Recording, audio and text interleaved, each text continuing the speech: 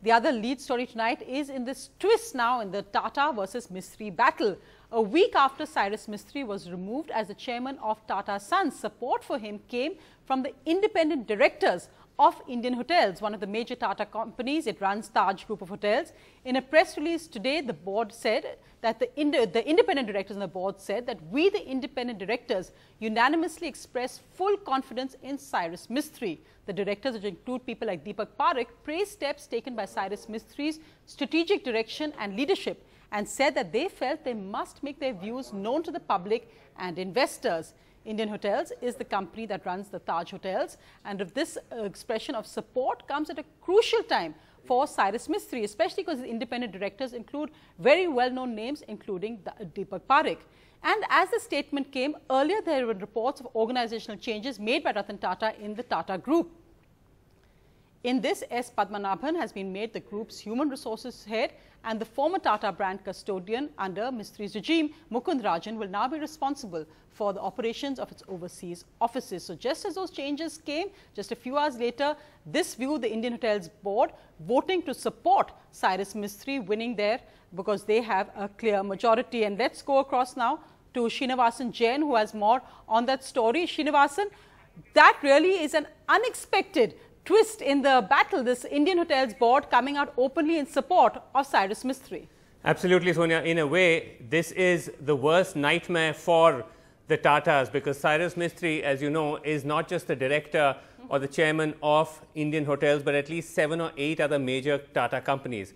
And these are all independent companies, so the Tatas simply can't remove him. Now, in the case of Indian Hotels, it's quite interesting that of the 10-member board, 6 independent directors have voted in support of him. Of the remaining 4, 2 are actually Cyrus and his brother himself. And there are just 2 Tata executives left. So 8 out of 10 on that board are actually backing Cyrus Mistry.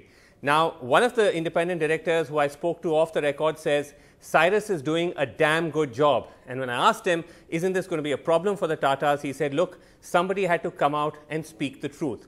What options does this leave the Tatas? We're not sure. The messy, difficult option is to try and call an extraordinary general body meeting and get the majority shareholders to vote Cyrus out company by company by company. That's going to be difficult. Legally, they can try and take him to court, but again, that could be a prolonged legal battle. So it's going to be quite challenging for the Tatas as they move ahead.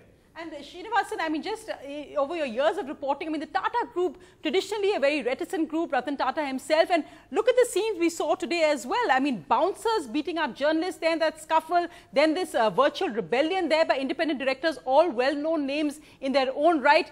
It's interesting times, difficult times for Ratan Tata right now. Absolutely. We'll actually play you that video of that scuffle which took place earlier today outside Bombay House. And basically, what happened here was that photographers were trying to capture Cyrus Mistry coming in and out.